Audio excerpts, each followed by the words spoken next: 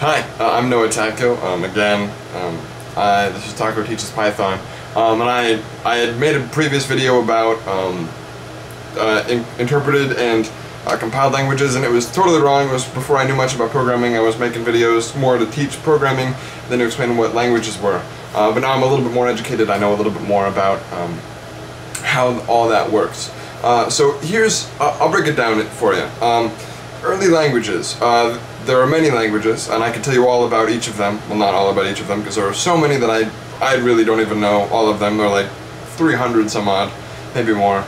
It's growing all the time. But anyway, they basically factor into two different categories, right? There's compiled, and there's interpreted, right? They're two different sides of the programming coin. So we started off with interpreted languages.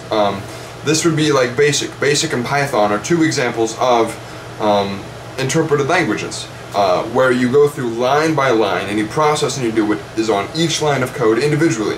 For BASIC, you'd have, if you want to do a loop, it's very tricky because you got to go line, line, line, line, and then come back up to the top. Very confusing to do, but doable. It is, and I can talk more about BASIC later. If you have any questions, feel free to contact me. But anyway, that's what an interpreted language is. It goes through line by line and executes whatever it sees. Compiled languages, on the other hand, it takes all the code, right? You have all this chunk of code, right? And if you have a loop, it places conditions on it, and it compiles it down into ones and zeros, right? Machine code, so that it can be run directly. It creates an executable, the .exe. You see all those all the time when you're, well, if you're a Windows guy, or a Windows person, sorry. And then it executes it. Now this is better for a lot of things. It's faster when you compile it. It takes a bit to compile, but if you're going to be doing something many times, right, it's much easier to,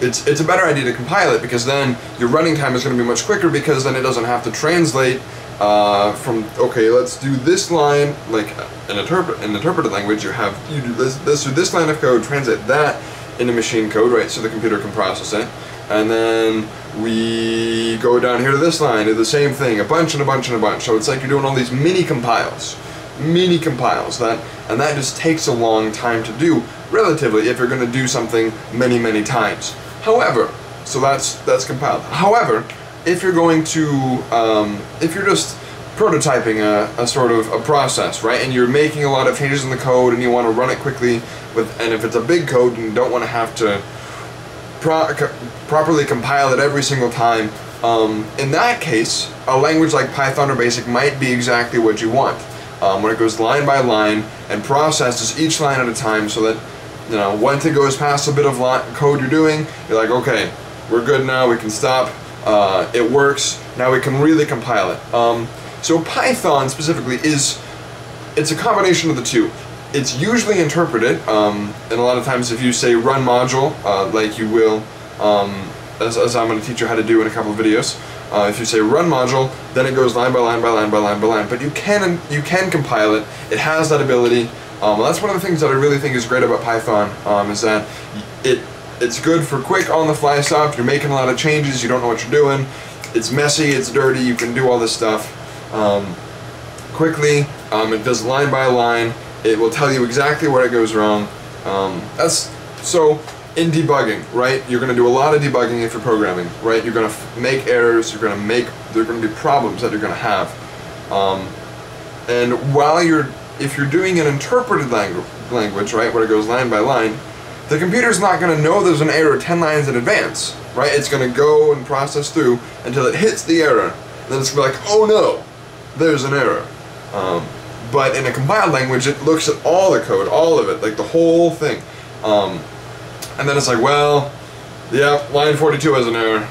And, you're still looking at line 3, and you want to see if line 3 works. Well, you won't know until all the rest of the code looks fantastic, and has proper semicolons and quotes, and, this proper syntax in general, and the proper functions, and, proper outputs if you're doing functions. If you're making your own functions, you've got to have the proper output. So yeah, that's those are some of the differences between interpreted and compiled language. There are more, obviously, but that's kind of beyond the scope of this video. Thanks for watching.